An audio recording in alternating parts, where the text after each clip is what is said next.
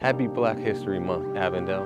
Happy Black History Month. Hi, I'm Detective Sergeant Anthony Bullock with the City of Avondale Police Department, Criminal Investigations Unit, Persons Crimes Division, and I'm here to wish everyone a happy Black History Month. Here in the City of Avondale, we honor the fact that we have a diverse city, and this year we just want to celebrate Black History Month, and we're proud of the contributions that African Americans have made throughout our country, throughout our state, and in our city.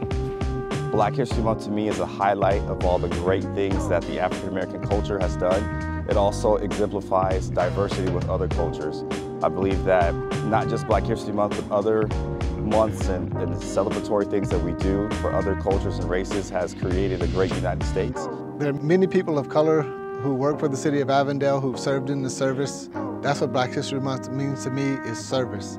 Helping out in the community and being part of the community. It's a time that my family and I can learn and celebrate our heritage and history in America as well as in society today. Black historical figures who inspired me are Thurgood Marshall, who was the first Black Supreme Court Justice. I'm a lawyer because of his story, and also Martin Luther King, civil rights activist, who was monumental in the growth of the Black community in the 60s. Those two are the ones that I looked to as a young child.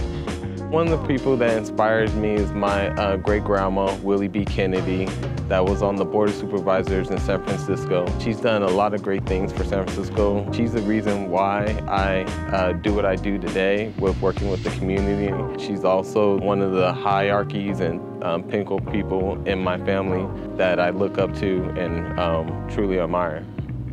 I admire Thurgood Marshall for his prowess to the legal field, Katherine Johnson for her contributions to mathematics and the space race, to Toni Morrison for her prose, Langston Hughes for his poetry, Ivan Alley for his dance. So I don't think it's any one person.